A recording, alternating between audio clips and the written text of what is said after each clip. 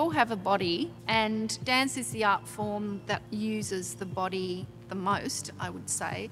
So there is an immediate kind of empathy between the audience and performer, because I think you imagine what must that feel like to do that? What must it feel like to throw your leg up like that, or lie on a cold floor, or feel the sweat dripping down your back?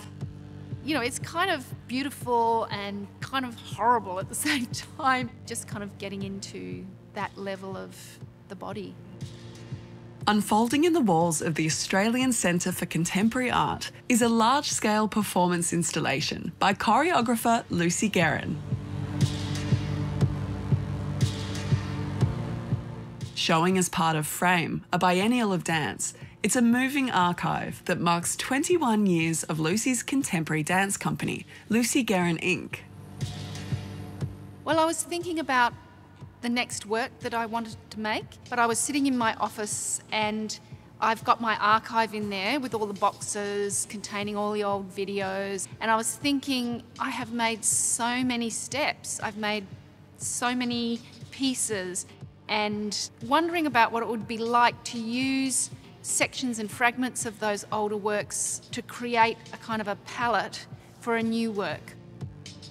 Stretching over 3 hours, NEWRETRO is performed by 21 dancers, some with a long history of working with Lucy, others working with her for the first time. There are 4 distinct spaces: an archive room with 21 previous works, a room where a dancer interacts with a video to learn a new work, duets performed in a traditional black box gallery, and the main stretch of ACCA, your classic white cube. I think there's a really interesting thing that happens when you bring performance into the gallery. You have this much more intimate relationship between the artist or the performer and the audience. You get a much more physical, kind of material sense of what dance is. I'm really enjoying that the audience will see more of the process and the kind of practice that dancers have on a daily basis in the studio.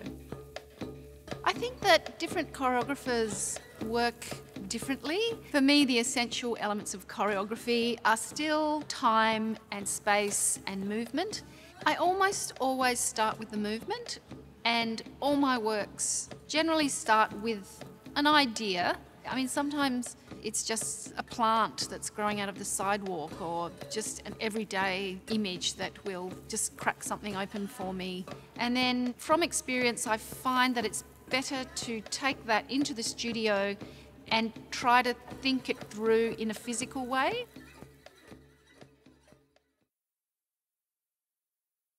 Lucy really likes to involve the dancers in the making of her work, and I think she really thrives on handing us an offer that's from her interest and then seeing how we respond. I guess, you know, all the other influences that are in each of our bodies come out somehow and sort of blend with her aesthetics and interests.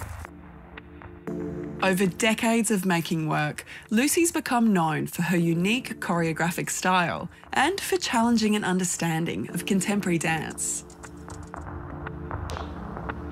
I don't see myself as a massively radical experimental choreographer, but I guess within my own paradigm I'm searching for the next thing. I try to subvert movement norms in a way. I try to uncover different ways of moving. Quite a few of my works have a fairly minimalist aesthetic as well, so I use quite a bit of repetition. Very seldom would the dancers become characters other than who they are.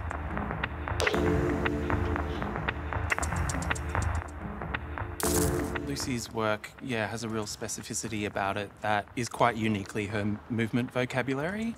You have to access your body in quite a different way to my experience with other choreographers or even my own work.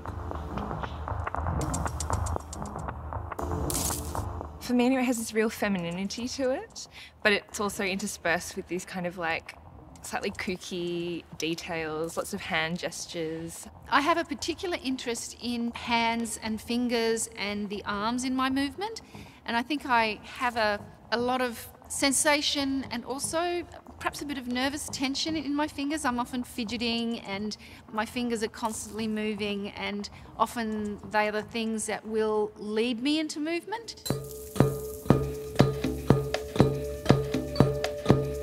My movement's often quite gestural and the arm movements can be extremely complicated.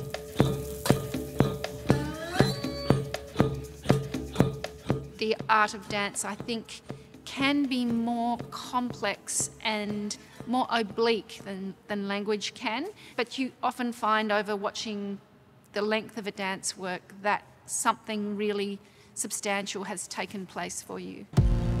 While Lucy Guerin Inc. makes and tours work locally and internationally, it also runs residencies, forums, public programs and workshops. Lucy is one of the most crucial people within the dance sector. For me personally, she has been there for every milestone in my career, really. You know, it's been nearly 20 years that I've known and worked for Lucy. So that's a special relationship. And I think there's a lot of people in the dance community that feel that way about Lucy. There's a legacy, I guess, of her own movement language, which you can see very clearly in running through all of the works in NEWRETRO, but also I guess the way that she's enabled community and has supported so many artists to become their own artists. Building a dance community is very important to me because I feel that it's very important for the art form, but also I guess it's, for me, I don't want to be the only one. I want to have other people to talk to and to discuss my ideas with. Building a community, it really benefits everybody.